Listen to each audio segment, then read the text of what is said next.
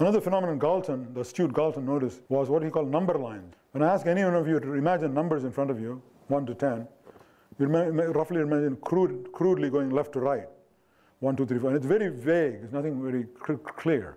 But in some individuals, Galton noticed, and again we find it's about 1 in 50 to 1 in 100, we'll see a vivid three-dimensional layout of numbers in the visual field. There's a 1 is here, 2 is here, and it's convoluted. It's not straight line left to right. It's convoluted 1, 2, 3, 4, 5, 6, 7, 8, 9, 10, 11, 12, 13, 14, 15, 16, 17, 18, 19, 20, and often doubles back on itself like this. So 15 may be close to 2 instead of being close to 16.